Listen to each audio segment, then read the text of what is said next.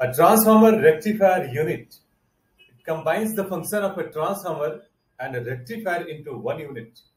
In aircraft applications, the TRU converts the 120-volt AC power generated by the engine or APU generators are provided by a ground power unit GPU to 28-volt DC power for use by various electrical components.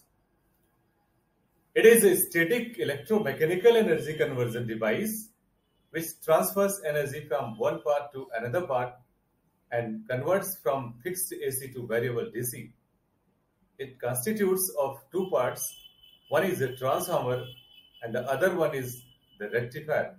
The transformer step ups or step down the voltages based on the number of turns.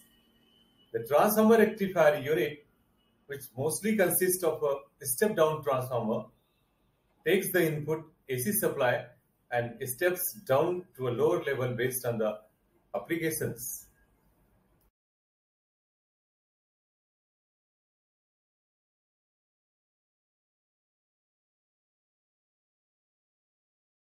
Created using Powtoon.